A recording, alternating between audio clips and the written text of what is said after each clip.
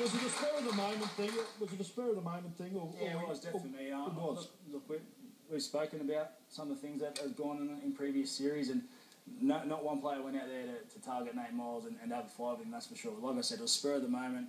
I was a bit heated from what happened 5 minutes earlier. You know, we had a bit of a verbal in the tackle, and he got up and pushed me, and you know that was just the way it was. And I've got to give Nate Myles a bit of credit. He ever since after the game, he never whinged once. He knew what happened on the field, and he said it should stay there. And that's right, I believe it should have stayed too. I feel really hard done by that. I've been suspended. Just on the incident, I mean, I said at half time, what I said was that it's obvious there's two sets of rules, one for club football and one for interstate rugby league. We all sort of know that, but because I felt that if you'd have done that in a club game, you would have been sent off.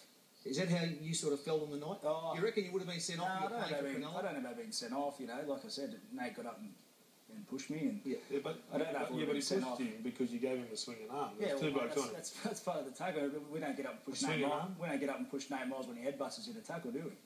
Well, has he ever headbutted you in a tackle? Yeah, he has. Has he? Well, then why didn't you do it then? Well, mate, no, so why don't you wait till there's two people on him and a swinging arm? What do you mean, two people on him, mate? There's one on one. We stood toe to toe there, ready. Like I said, he was either going to hit me or I was going to hit him, and I hit him first. Billy, can I bring you in here? So, mate, yeah, please bring me in.